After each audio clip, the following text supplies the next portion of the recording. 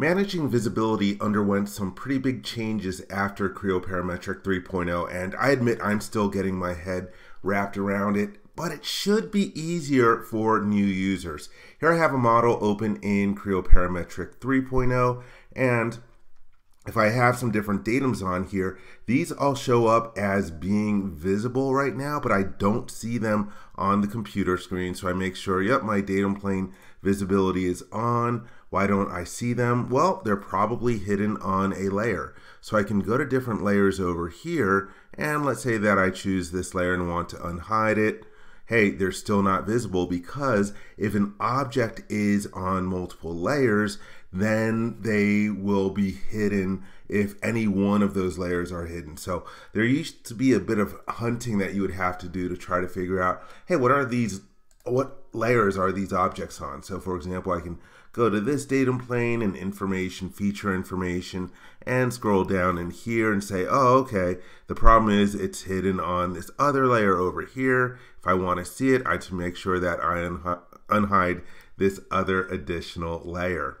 And in addition to using layers for managing visibility, you do have the ability to hide items directly from the model tree. So for example, I can select these three objects, right click, and then choose hide. And you'll notice that their icon shows as being grayed out on the computer screen. Now if I go to my layers dialog box, you'll notice that they appear on the hidden items layer. So it can be kind of daunting for new users to figure out how to get stuff visible or not visible in Creo Parametric 3.0.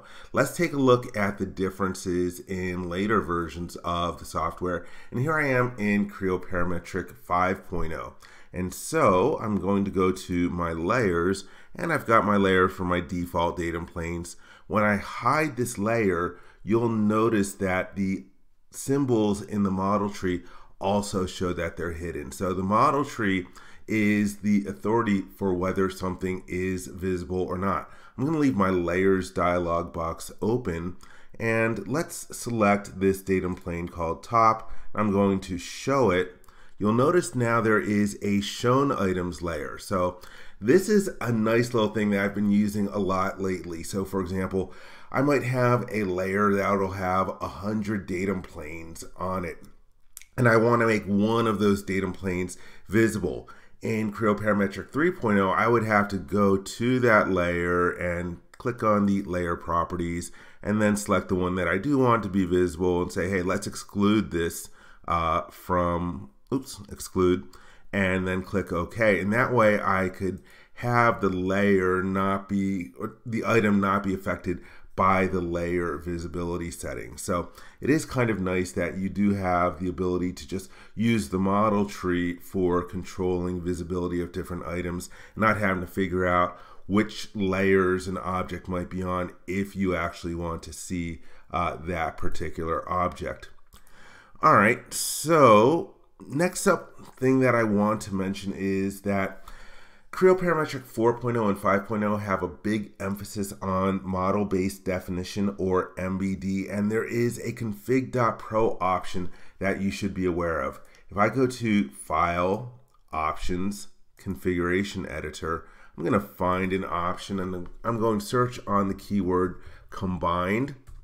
And there is this new option here, combined state type, and it's got 3 different values, and this controls the display or what controls the display of annotations and supplemental geometry. And so the default value is semi-MBD. And what this means is that the visibility of annotations are controlled by the combination state. You can use the show model annotations and add to state and remove from state to control whether those 3D annotations are visible or not. But any supplemental geometry like datum planes or axes or points for datum targets are going to be controlled by layers.